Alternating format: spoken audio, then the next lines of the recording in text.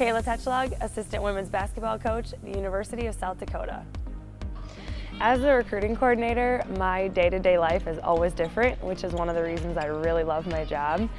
Basically, my role on staff is to organize all of our recruiting. So I organize and look ahead to the tournaments that we'll be attending, the players that we want to watch, as well as all the mail-outs that we send, graphics, and any kind of social media. So a lot of my job is promoting our program to young players and connecting with them. I think there's three main things that I look for in future Coyotes when I go out recruiting. The first one that always stands out to me is what kind of a teammate that player is, and whether things are going well or whether they're in foul trouble and things aren't going so well, how they're reacting to the game, to their teammates, and to their coaches. Another thing is versatility. It's really important in our offense that they can play inside, they can play on the perimeter. And the third thing I always notice is their toughness, how they fight through adversity. And you just want players that can really go to work every single day and have the toughness to make it through a long season. And all those things are really important to us. A huge benefit that I have is my ability to relate to these players.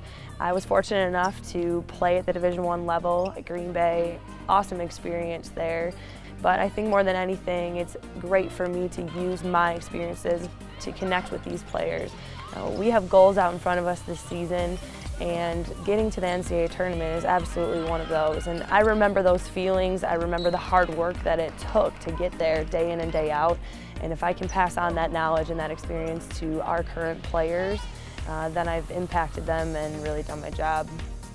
After I graduated from Green Bay, I was lucky enough to continue my basketball career overseas, playing professionally in Europe.